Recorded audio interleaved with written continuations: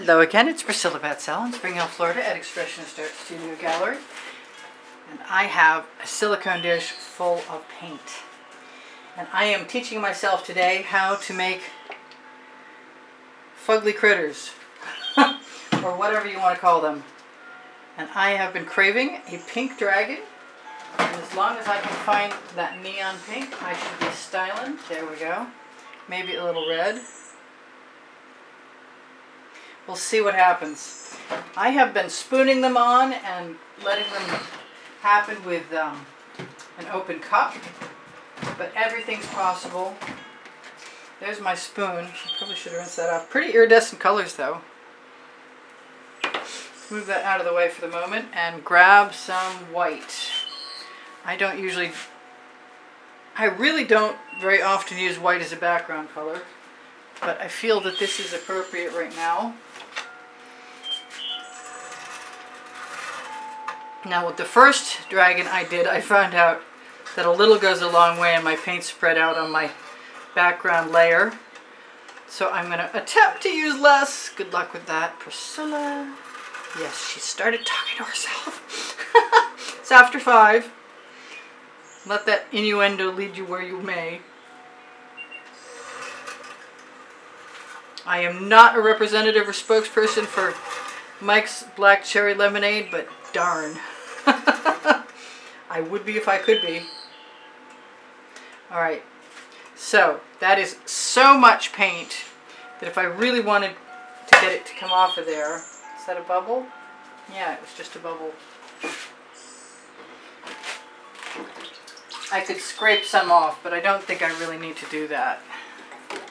I am, however, going to do something I've wanted to do for a while. That looks like a gouge. I don't like that gouge. And I'm very covered with paint. Most paint, when it's this heavy, will settle down, especially because of the Floetrol in it. Floetrol is a leveler. I know they just changed their recipe. I haven't figured out what exactly the change is, but it still seems to be working for me, so I'm not going to worry about it.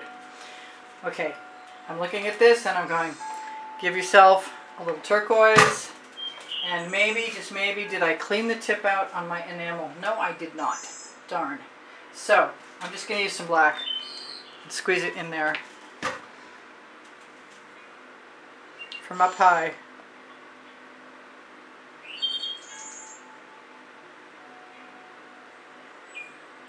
Looks more like a black than a pink, but okay. So that's sort of a high up ribbon dribble ring. So I'm going to treat it like that.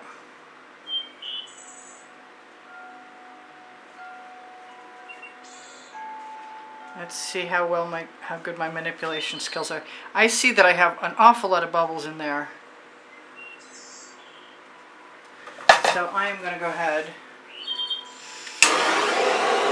pop those puppies. Probably from dropping it from such a height. And I am going to take my spoon, because I already tried the height trick, and that didn't work very well.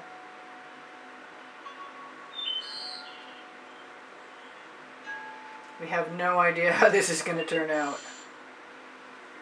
But I would like to see some of the colors I put in there.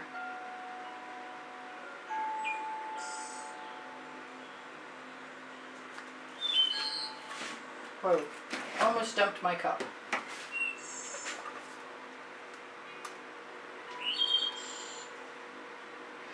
Let's mix them up. That's pretty dark.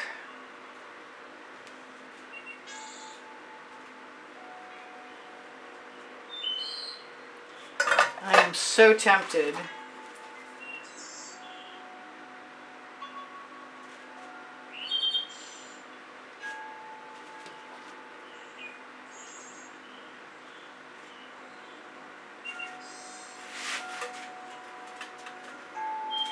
to just use my spatula to experiment. I need some weight in there. Now,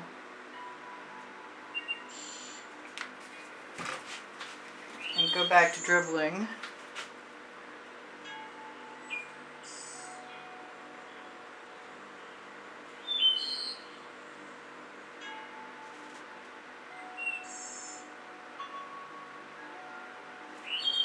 No idea what this is going to be.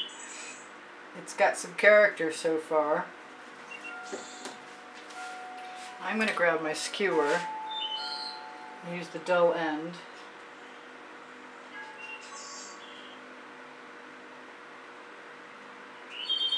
It's got no neck. That's what it's got.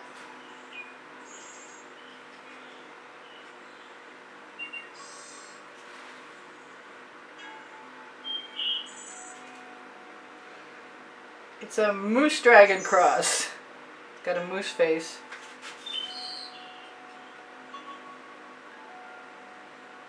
This one might take some work to make me happy because it's not making me happy yet.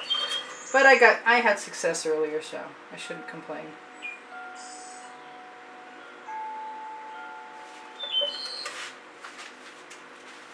And I do get to experiment, which I like doing.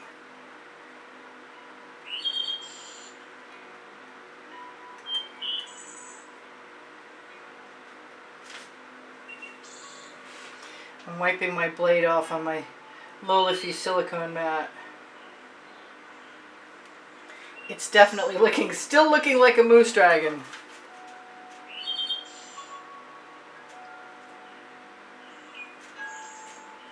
I'm going to take some of this white paint, put it right in there.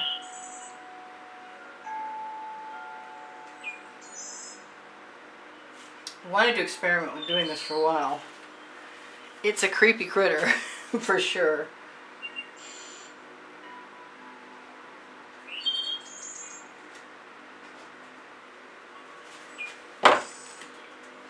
It needs a hind leg, I think.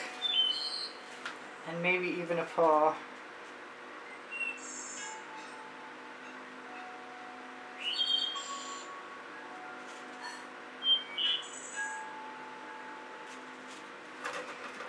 No idea what I'm doing. I'm hoping I can fill in though.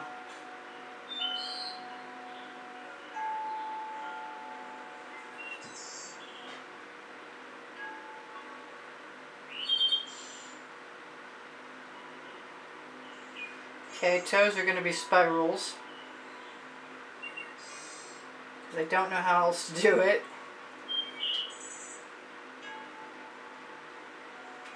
But that's kind of cool anyway.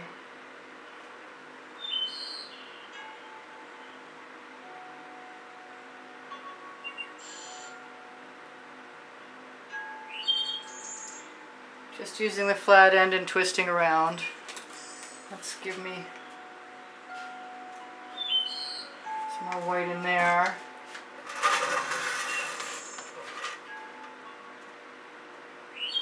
Squish it right in.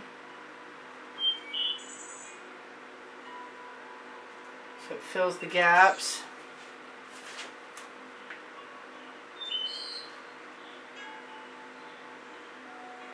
Not sure this is what I'd call successful so far, but that's okay. Gotta learn the hard way sometimes.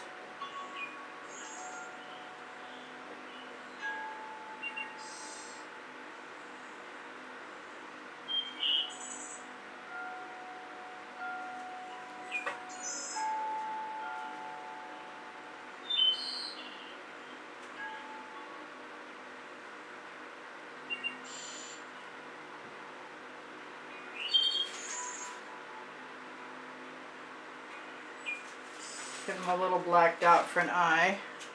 Get rid of that white thing underneath. Take most of that paint off. He's a goofy looker.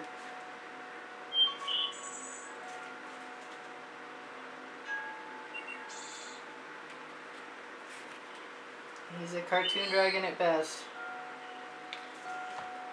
He's got a nostril.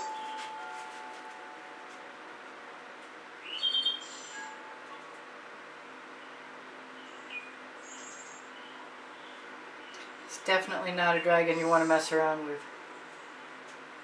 Maybe even a dragon only mother could love.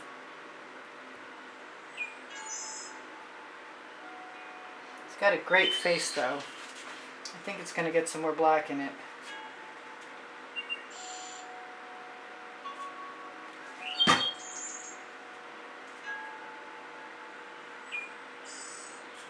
Now I need white again. Darn. You know what? I've got plenty of white hanging around.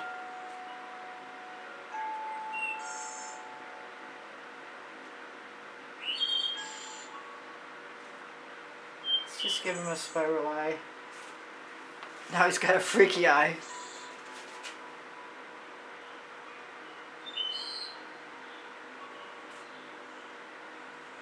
This is taking longer than the last ones did. But it's also kind of cool. And I really didn't expect to use the spatula to remove the paint.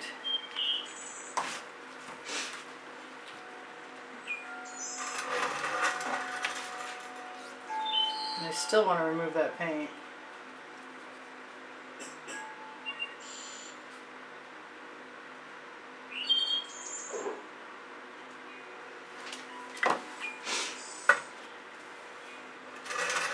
I wish I could give him a neck. He's not really pretty. Let's give him another paw. A couple more, in fact.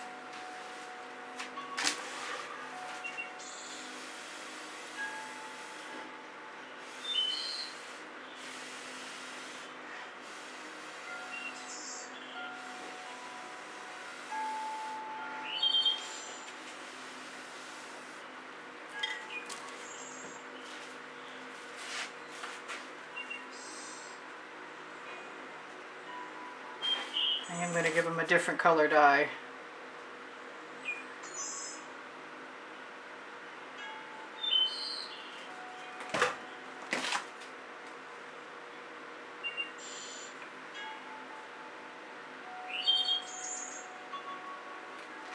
That's weirder still. Stranger and stranger we get.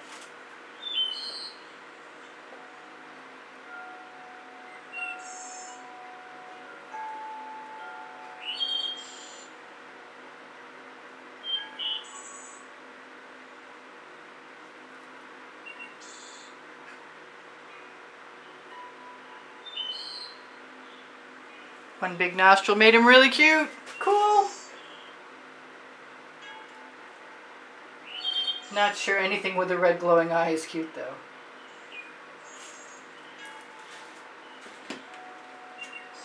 Still get that white down there. This might not be my favorite of the day, but it's still kind of cool. There we go. Now he's got a real eye.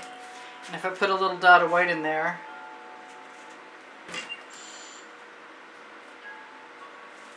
it's going to look like he's looking at you.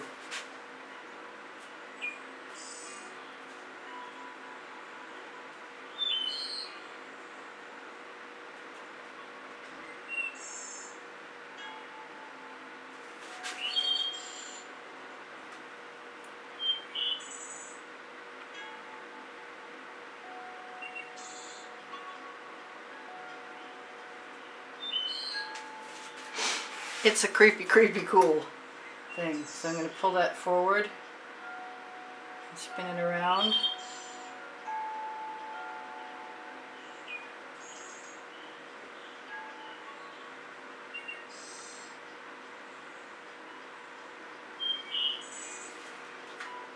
I still want some more of that paint in there. It's got skinny little legs for an awfully big dragon.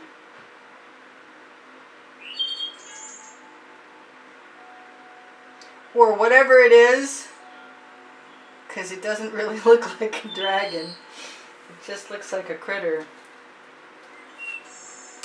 I am going to grab a little bit more of something I consider to be fairly decent colors.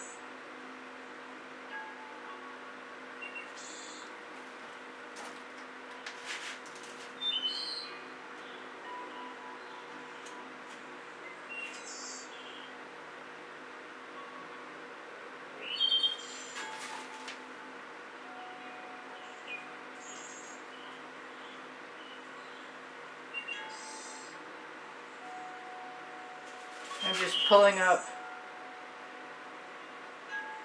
and if I need to add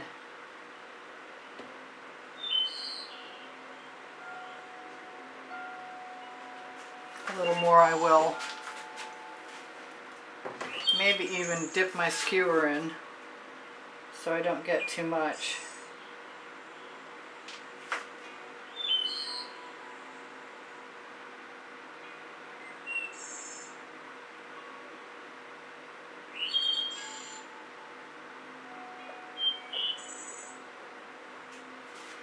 Alright, it's not great, but it's still kind of cool. Whoops, and I just annihilated something I liked.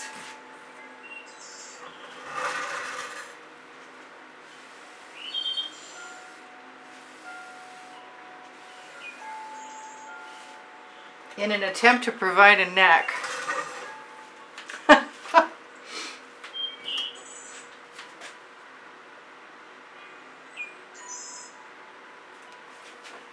That's better. It's not perfect,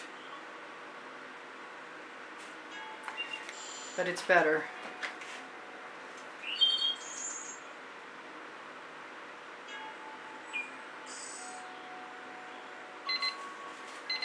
And that was a long 20 minutes. Actually, only 17.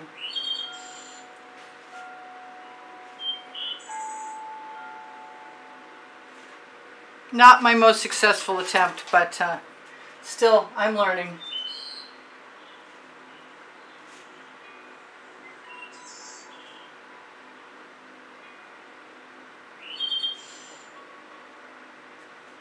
Like his bearded tendrils.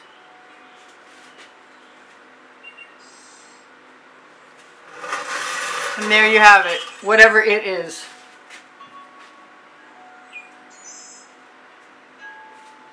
I hope that the white calms down. There's not much I can do about this. Maybe he's drooling. I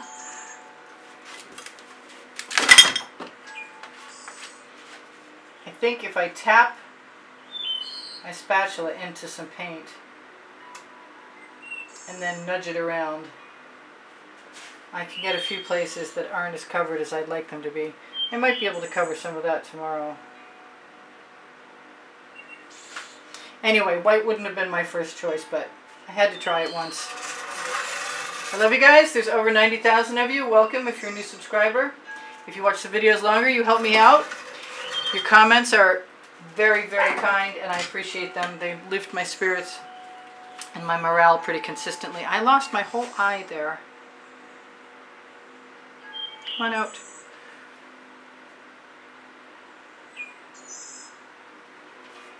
It'll be what it'll be.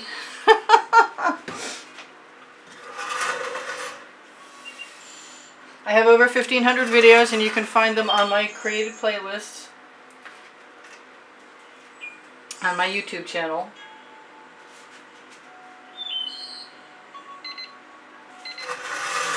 Take care of each other. Take care of yourselves. I will see you anon. This is Priscilla Batzell in Spring Hill, Florida at Expressionist Art Studio Gallery, saying check the link tree under the video. Check my email address underneath the link tree. Check the Teespring under the video. It's got Oliver print leggings and t-shirts. Christmas is coming. Facebook groups are on the link tree. My website is on the link tree. Saatchi Art is on the link tree if you happen to be in Great Britain or Europe. There's not a lot there. If you guys ever have a question, please feel free to ask me. Look for my paint pouring recipe underneath the video and underneath the description. And look for the exhibition video on the end screens in any given month to find out what that month's prizes are. If you are somebody who's contributing to help keep the studio running through PayPal or Patreon, I really appreciate that. And I appreciate you guys making all the donations you have to keep me painting all this time. I think I said take care of each other and take care of yourselves. It's a strange one, but it's kind of cool too. And I'm going to be touching up my edges, and we'll see what it looks like tomorrow.